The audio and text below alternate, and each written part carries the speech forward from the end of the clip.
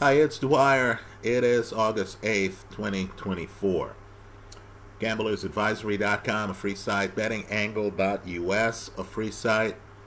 On this site, which I'm going to revive, we're going to talk about more obscure parts of betting and with a focus on long-term predictions. We're going to be calibrating and recalibrating the teams we like in the futures market here on sports, as well as to address some of the questions people have. Let's talk about it. Let's talk about the Pittsburgh Steelers. Let's talk about a situation, major situation, involving the San Francisco 49ers. But remember, the opinion you should follow should be your own. Just consider this video to be a second opinion from a complete stranger online.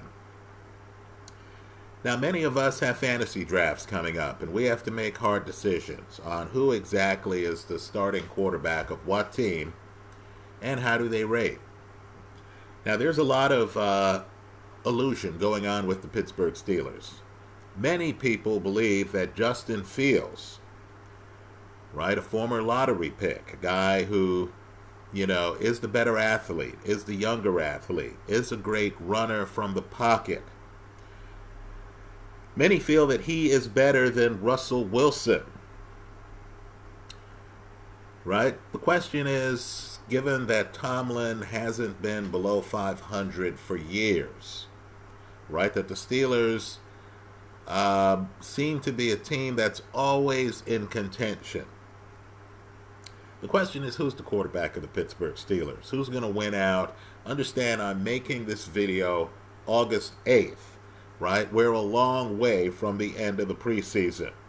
So who do I feel is going to win out and be the starter? And folks, to me, it's not close. I believe Russell Wilson is the starter. Don't be fooled by Justin Fields' athleticism, the fact that he was picked in the top 5 in an NFL draft. You don't leave Chicago. And keep in mind, Chicago has a lot of wide receivers this year. The Bears don't let you leave and then draft someone in your position in the first round of the NFL draft, which is what the Bears did this year, right? If you don't have holes in reading defenses. Understand, Justin Fields does a lot of things well. He's a great athlete. But there's some dynamic that regular fans aren't picking up, that I believe the people who break down films are. Greg Cosell has been critical of Justin Fields on an almost ongoing basis. I believe when you look on film, you're going to see people are open who Justin Fields is not seeing. Russell Wilson, we get the criticism, right? Let's summarize it here. It's that he's too made for TV, that he comes across as inauthentic, that the players in the locker room sense the lack of authenticity, that Russell is looking to portray a certain image in front of the camera, that Russell was upset. He had a defensive head coach, Pete Carroll, and he was upset that he wasn't given the freedom of other quarterbacks and that he was too passive-aggressive and trying to get Pete ousted in Seattle. Right? You understand, too, the red flags here. He couldn't get along with the defensive coach in Pete Carroll. He now has another defensive coach in Mike Tomlin. You understand that the division has two great secondaries, the Cleveland Browns and the Baltimore Ravens, right? So he's in a tough division. The Cleveland Browns also have an excellent pass rush. Myles Garrett. It's a tough division, right? But I would argue that Russell Wilson was well on his way to the Hall of Fame. Just look at the number of Pro Bowl appearances. I once saw a quarterback challenge where Russell Wilson hit the targets and showed you incredible accuracy, the kind of skills that should have gotten him drafted earlier, but for his lack of size. The NFL was a little bit different 10 years ago. Now, a Caleb is able to be picked first in the NFL draft. A Tua is picked in the top 5, even though these guys are what we used to view as undersized. Right? Russell still works out great. Right? Can hit targets, is accurate, has the experience that Justin Fields doesn't have. Right? Let's remember, Russell is 1 yard away from winning his second Super Bowl when he throws a pick. Right? When the Seahawks decided not to give the ball to Marshawn Lynch. Right? Russell already has beaten Peyton Manning in a Super Bowl. So I believe Russell is the better, more experienced quarterback. I think the situation with Sean Payton, who has an excellent quarterback, I'm a Bo Nix fan, right? But I believe the situation with Sean Payton was a little bit complicated by the fact that Payton wanted to rebuild the team and Russell was making a lot of money. Right? I think, too, how do you put it? Payton had a natural leader, a guy who resonated in the locker room, in Drew Brees when he was with the Saints as their head coach. And I think Payton understood that Russell, in addition to having the big salary that was handicapping the Broncos' ability to remake the team, but I think Payton also understood that Russell really wasn't the guy's guy. Let's just talk as men here. He just wasn't the guy's guy that Drew Brees was. He wasn't an inspirational type guy, and it's worse than that. There's an opportunity cost, quite frankly, and having a guy who, wants to be seen as a leader, who wants that title, who's going to compete with others for, leadership recognition on the team, who isn't a natural leader, right? Who, quite frankly, if you listen to some of the people who played with him, the Legion of Boom, back in the Seattle days, right? Richard Sherman and some others, you get the feeling that their relationship with him is very different than, let's say, the relationship of, Travis Kelce and others with Pat Mahomes, right? Russell just doesn't come across that way.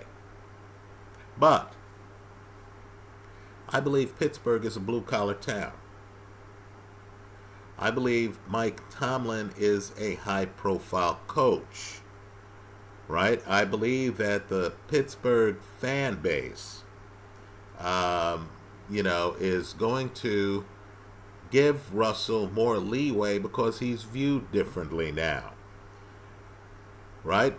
The view on Russell is that he flamed out with the Denver Broncos, that this really is his last chance to be a starter. Right, I believe he's going to be viewed a lot more sympathetically. I believe the Steeler locker room is different than the more all-American, we'll call it, ideally, what they're striving for in Denver. Right, I think with the Steelers, it's more of a come-as-you-are type atmosphere where guys can show up with flaws, with shortcomings, and people will overlook them. Right? Pittsburgh is just a different culture right now than the Denver Broncos. So I think Russell Wilson ultimately beats out Justin Fields. That's how I'm going to be playing it in a fantasy pool later this month. Let's talk about the best team in the league. And no, I'm not talking about the Kansas City Chiefs.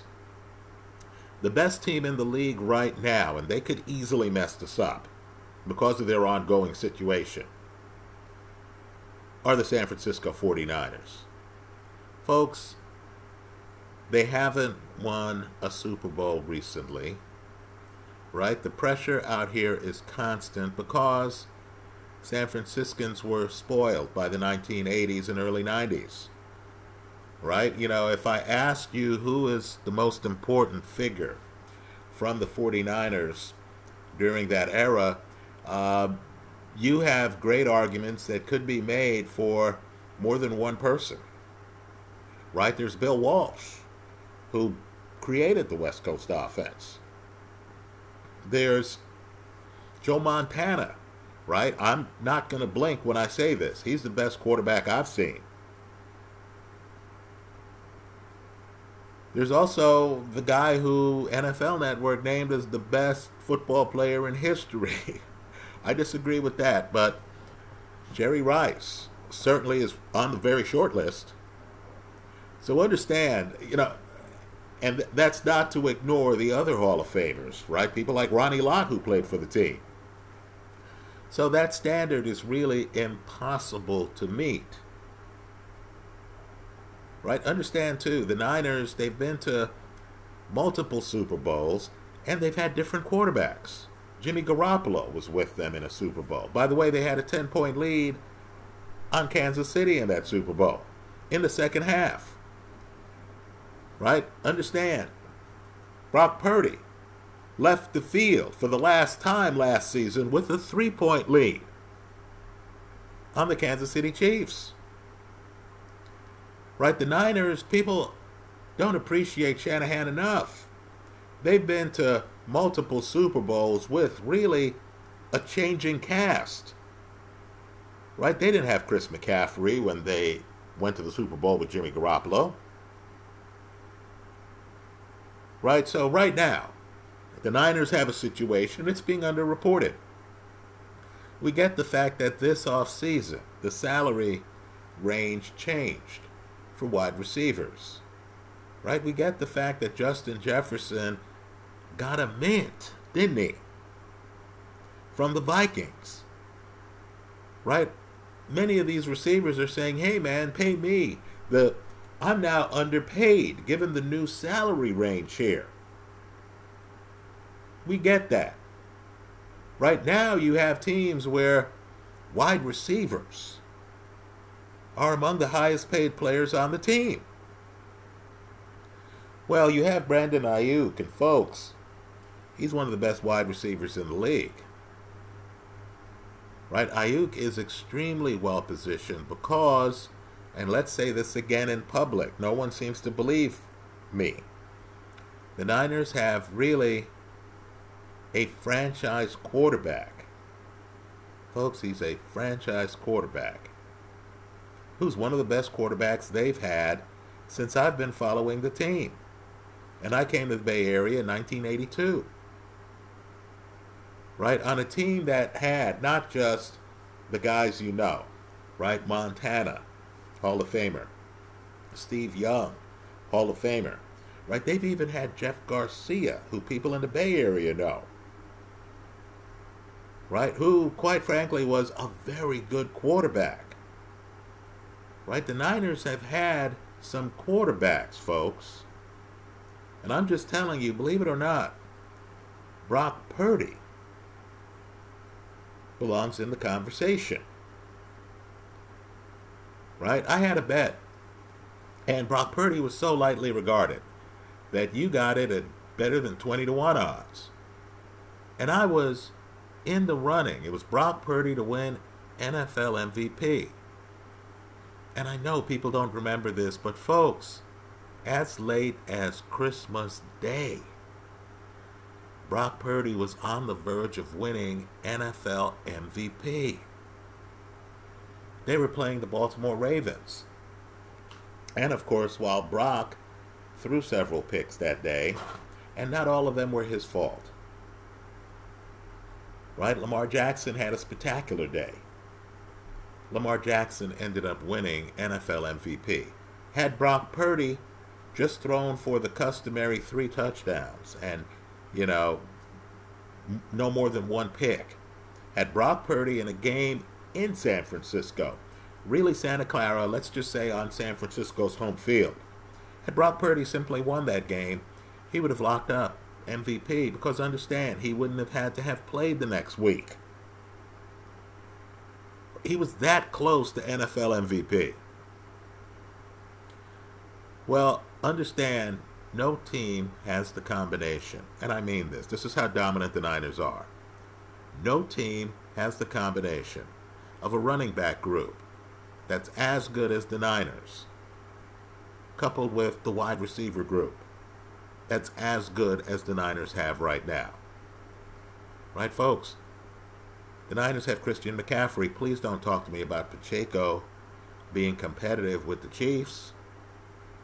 The Niner wide receivers dwarf, and I mean this, dwarf Kansas City's wide receivers.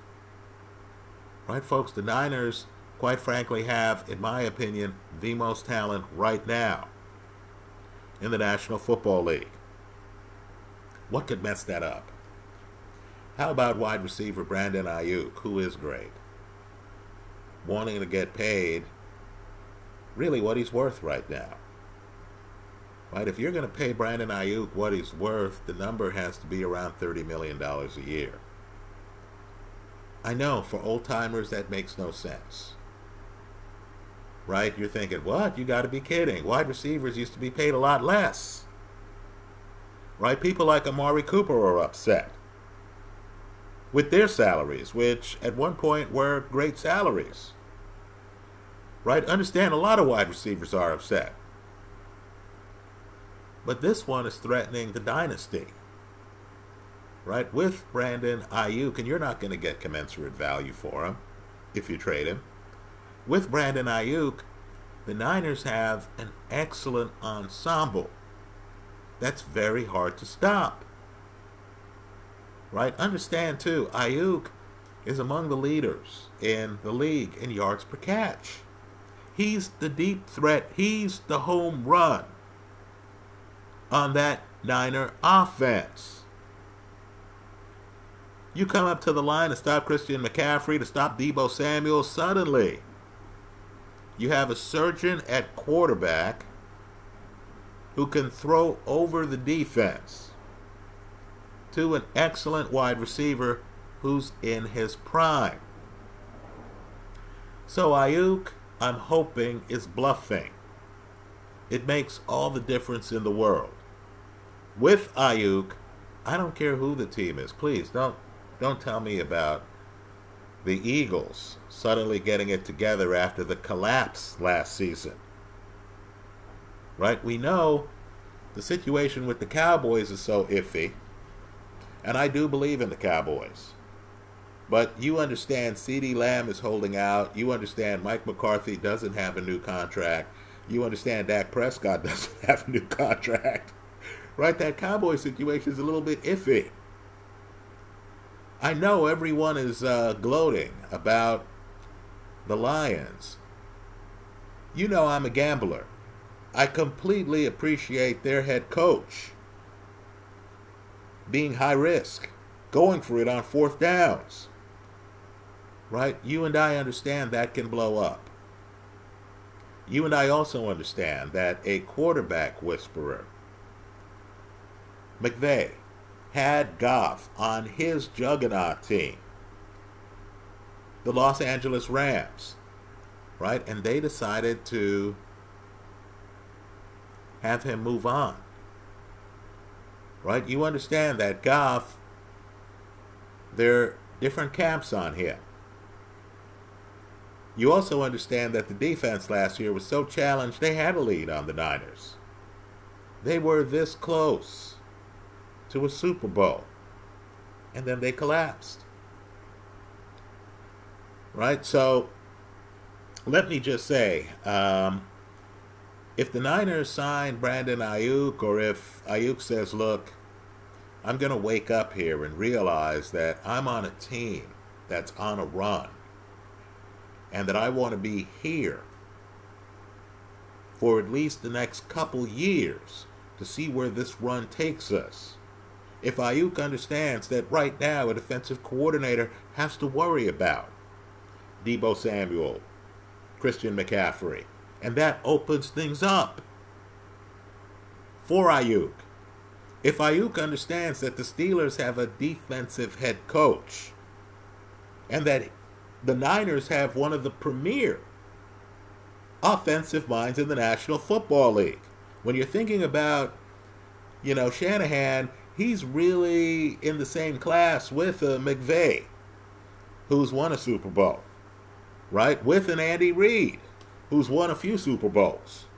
Right, folks? There are very few hardcore offensive minds in the sport, right? I'll throw in the Dolphin head coach. There aren't that many. You're an offensive player. You understand this is a team game, and your numbers are, in fact, a function of how well the rest of the offense can take attention away from you defensively. If I'm Ayuk, I would work with the Niners here. So the Niners, believe it or not, engineered a trade of Ayuk to the Patriots. Talk about going from the penthouse to the outhouse. Folks, the Patriots have, what, a new head coach? Who knows who the quarterback of the Patriots is going to be? You know, name your poison. Aaron Rodgers is back. People are hyped up on the Jets. Of course, the Dolphins were in the playoffs last year. Tua is one of the best quarterbacks in the league. Of course, Josh Allen and the Bills made the playoffs. They're an excellent team. Folks, going to the Patriots is going to a team that's going to be below 500 this year. Again. Right? So Ayuk wisely, at the last moment, said, no, I don't want the lucrative deal that the Patriots are offering. I'm going to turn this deal down. So let me tell you how it's playing out.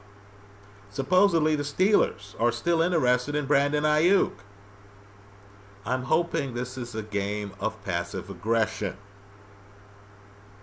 I'm hoping Ayuk is just playing this out with the firm intention at the last minute of turning to the team and saying, look, you see what the Steelers were offering me. You see what the Patriots were offering me. Just give me a deal in that range and I'll be here. Right? I'm hoping Ayuk is that player who understands that these championship opportunities don't come around that often. That he is the deep threat on a juggernaut team that just played in the Super Bowl and that's still hungry. Let me make another point too, and I know this will sound ridiculous. Ayuk's in one of the wealthiest parts of the United States. Folks, it's hard to even describe the money in Silicon Valley. What I want you to do is to just think about the fact that Google is out here. Again, Northern California. That Meta is out here. Right? In terms of crypto, which is taking off, just figure out that Andreessen Horowitz is out here. Pantera Capital is out here.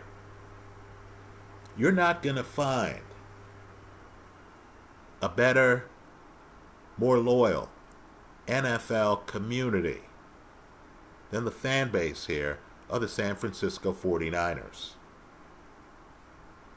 Right, folks? You know what they call you when you move from San Francisco and you're a San Francisco 49er fan and you go down to LA and they have a great stadium. Let's say you move to LA for whatever reason.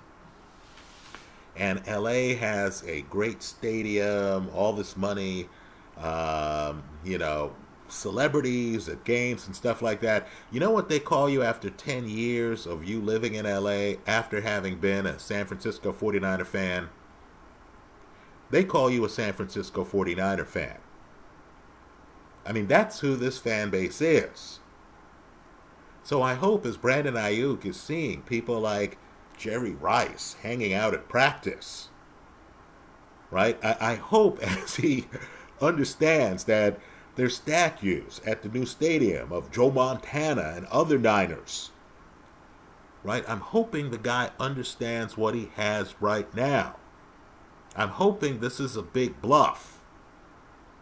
If Brandon Ayuk stays with the Niners, folks, the Niners are the team to beat. Not in the NFC, but period. Right? Let me just say, obviously you're going to play it your way. Right? You might want to take the Niners simply to win the NFC have some hedge opportunities. Maybe you believe in the Lions. Maybe you believe in the Green Bay Packers, right? I'm just telling you some dicey teams out there with a lot of upside, right? The Packers have youth on their side. Jordan Love looks like he is a possibly great quarterback, right? But if Ayuk leaves, just understand that that disruption is going to drop the Niners down a few pegs, right? Maybe there's some young hotshot on the Niners who can step in for Brandon Ayuk, but you and I know a lot of teams in this league, and I mean a lot of teams in this league, are looking for great wide receivers, right? Including, by the way, the Kansas City Chiefs. So watch this Ayuk situation carefully. The Patriots are out of the running. It's August 8th already, right? Something has to happen. Let's hope the team and the player find a way to get Ayuk paid at least this season. Postpone the idea of Ayuk thinking of leaving, right? Ayuk was talking about the Ravens the other day. Folks, I'm just telling you, and I know this is going to be questioned. Great.